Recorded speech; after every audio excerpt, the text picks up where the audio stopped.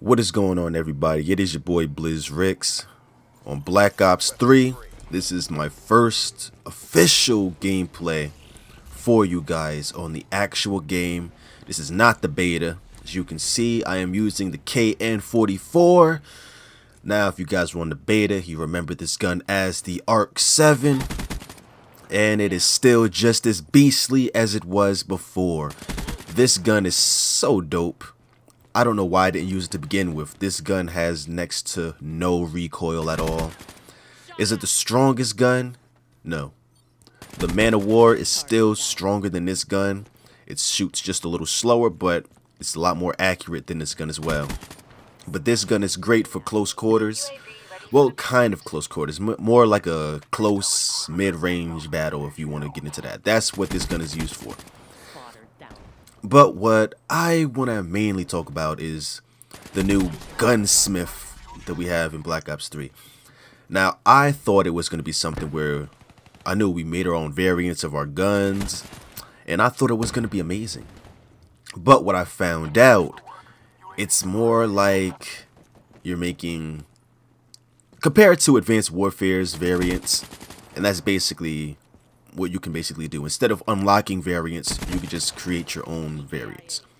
So say you had a gun that shot a little slower, you put rapid fire on it, and that's its own separate gun, and you have your regular gun.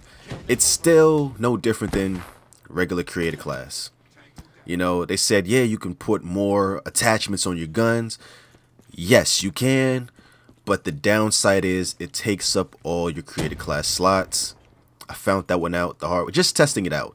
I would say I found it out the hard way, but it's not really the hard way because I didn't even unlock all those parts yet. But yeah, I found that out, and it really was, it saddened me. It's like, wow, it said, because I was using it in a private lobby, and it said, oh, remove other things for the attachments to stay on. I was like, wow. So I can't even just have the gun. I mean, whatever. So the gunsmith really isn't all that great. I mean, it's cool for simple weapons. It's not really something you can go crazy with. You put a whole bunch of attachments on your gun and you're going to think this is going to be dope for you. It's going to be alright. I noticed an issue in the game where it's matchmaking. Like, say you guys are about to... Oh, wait. I just want to bring this up. I didn't know what this sound was, but watching the kill feed on the left. About, let's see, look right there. My friends was telling me they all got hit by a train. Mind you, I've been on this map for a while, running around. There's a train. I didn't know there's a train. But yeah, back to just what I want to talk. I just wanted to mention that because I thought it was funny. So what I noticed about the matchmaking is sometimes the matchmaking gets a little weird. It's not as far as whether it's skill based or anything. It's a little unbalanced. You know, the game needs a little tweaking. Say we're in a lobby, right? Say you got a party going on, and other people have a party. They'll come in. Now, it says the max players is 12. Sometimes it'll come into 15 or 13 or something. So you'll just sit there for a while, and a game just won't start. And that's a little bug. I think that needs to be taken care of.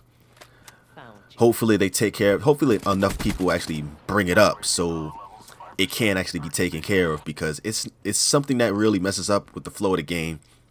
You know, you want to get a nice game going real quick, but you can't because it's too many people in the lobby somehow. Somehow it's just too many people. I don't know how that happens, but I guess that chalks it up to bad matchmaking. I mean, the game is still brand new, so, you know, I think that's probably what it is. Hopefully it could be fixed soon enough. Another thing in the game, I haven't noticed any snipers. Not to say that I'm ready to hate snipers or anything. I just noticed I haven't seen any snipers. Like, nothing. I haven't seen hard scoping. Like, nothing. Like, where are they? I know you want to get used to the game, know the maps and everything, but that's never stopped anybody before.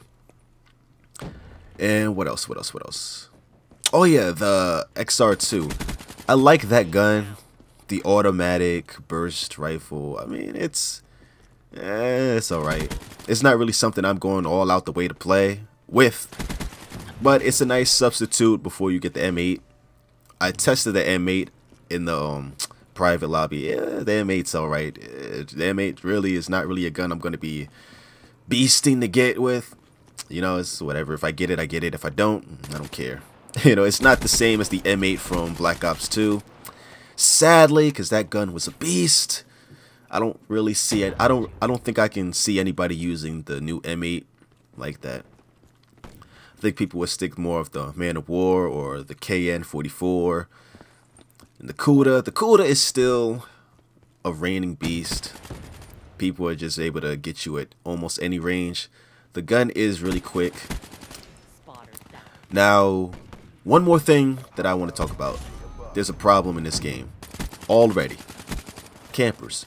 Now, not to say that I have a problem with campers, but I have a problem with it in this game because the whole thing for the campers is usually people usually camp so they can get their KDs and stuff like that, I guess. But it kind of slows the game down. It kind of makes you not want to play because this is a game that promotes movement. I mean, this is also another game that doesn't show everybody's stats. There's no lobby leaderboard. I'm thankful for that.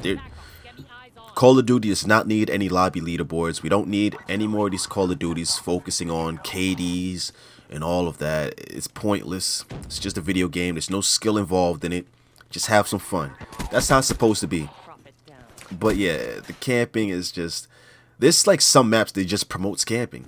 Like there's one map that's just nothing but doors and hallways, and you know, it's a closed map. It's open but it's closed. It's really big but really small at the same time. It's really close quarters. It's really tight.